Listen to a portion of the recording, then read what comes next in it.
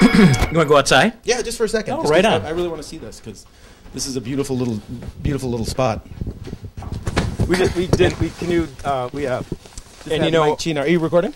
Cool.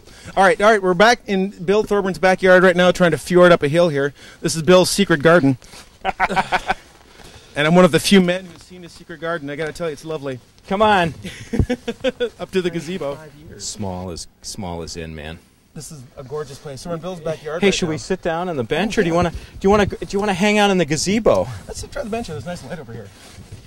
Are you still to work with Carmichael, do you think? You're going to try to, or don't know yet? Oh, yeah, sure. Yeah. Those guys are great. I'm not sure if it's because of your influence or tangent to the influence, but I've definitely seen like the design value of that place increase over time. You got to remember, 12 years ago when we started, and in this town, especially, copy was king. Yeah. So you had those ads with with literally like serif novels, yeah.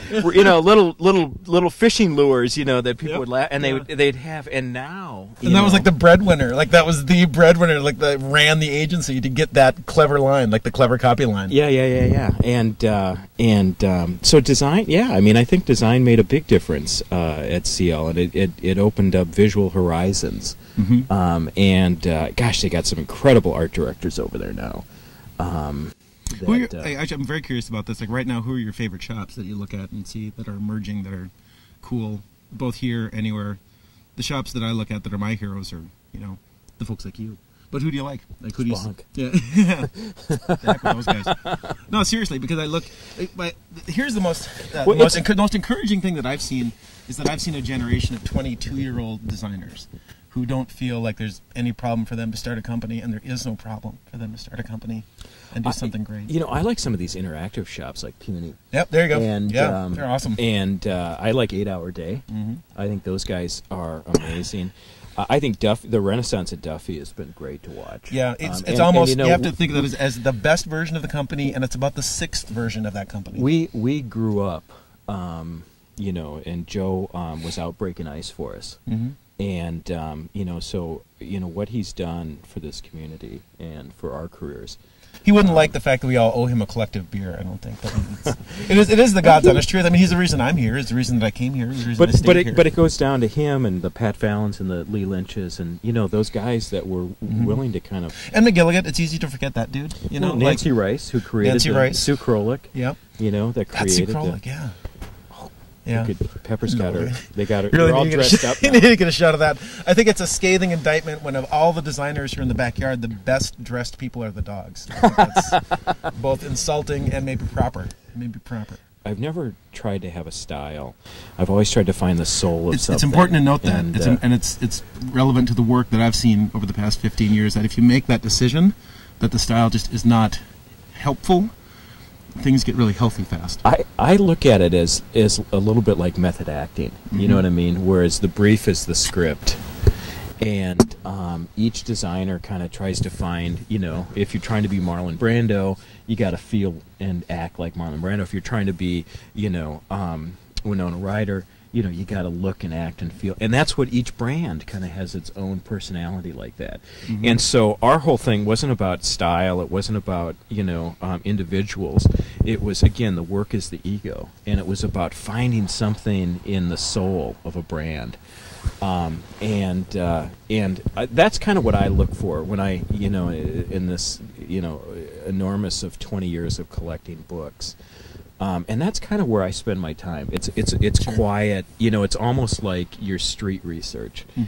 And also not intimidating. A book is not intimidating. Like a laptop is still an intimidating device. It needs power to run. But the thing about a book is that it's still, as a machine, it's an incredibly inviting machine. It really works as an invitation. The way you use it, the way you read it, the way it's laid out. Well, and I think a book talks to you.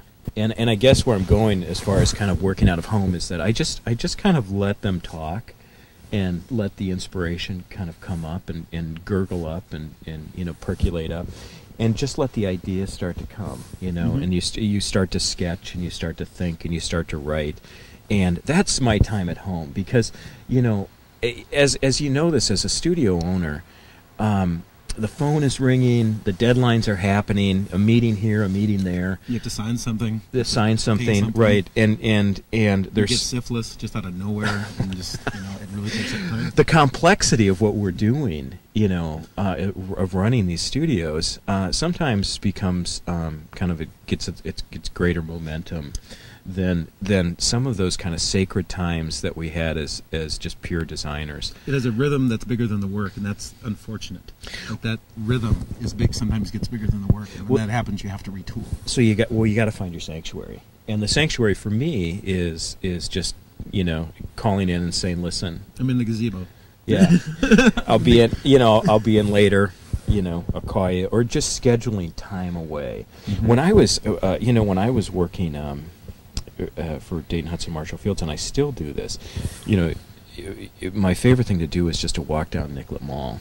Mm-hmm. And you start to see what's happening in fashion. You start to see what's happening in retail. It's still worthwhile. Like and there's Nicollet Mall is still worthwhile. Yeah. Like my gosh. And how it's not irrelevant. Nicollet Mall is not an irrelevant place. And the windows, and some of the stuff, the technology, and what's happening in retail, what's happening in a bank, and just kind of going out on like these urban safaris, and trying to get this inspiration, and trying to and I remember I'd just kind of get that point. I'd stand up from my desk, and I'd walk away, and I'd walk out, and I'd just start to walk, and it was the important part of being gone. It's just the important part of being gone. Completely, and you just let it, you kind of let it all kind of come in. You don't know how it's going to kind of come out, but as I think we still have to kind of find that way to regenerate our batteries. And I probably get about 30 seconds before I freeze, and I can't believe I'm actually going to be complaining about the cold on air because that's so.